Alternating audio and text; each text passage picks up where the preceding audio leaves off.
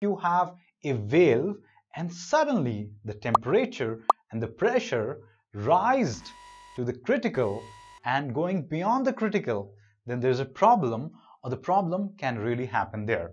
So in those situations, machine knows how to really judge those parameters and tell you then there will be some of the issues coming out and some of the anomalies can be happening. The other good examples is when you are doing bank transfers or doing any of the credit card transactions. In those scenarios, if some of the transactions are fraudulent, and machine will understand that transactions are not real and can block those transactions before the bad guys can take your money. So that's how your anomaly detection can help you in multiple different ways as well. Now the next category is regression. Now when we talk about regression, the question which will come is how much or how many, then you will be able to identify this is a regression problem.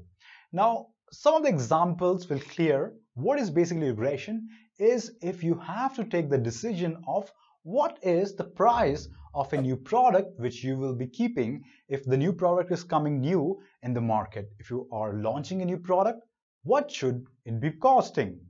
So that you will be making maximum profit and also will be able to sell it properly with the competition in the market. So those kind of decisions is regression, where you ask the machine how much or how many. The number which is output from the machine is a number which can be a fraction or an integer number, and most of the time a mathematical model will be inside this machine learning brain when it goes and solves the regression problem. So the fourth category is clustering. In the clustering, we have already discussed in the previous section, you will be asking the machine how this is organized or should be categorized. Don't confuse this with the classification. Clustering will be done over a large data set simultaneously. So the machine will not be one by one telling you if it belongs to A category or B category, but telling you that this all items or this all objects belong to a similar category, and that category can be anything based on the sizes or the color. It has categorized a lot of things, and these are actually represented as one cluster. One of the good example is K-mean clustering, which was used initially to cluster product of Amazon, which you see when you buy a similar product.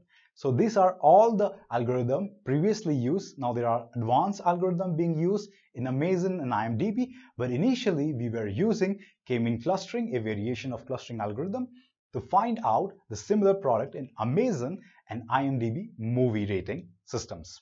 Now the last type of machine learning problem which will be solved is reinforcement. And the question typically is, what is the next step?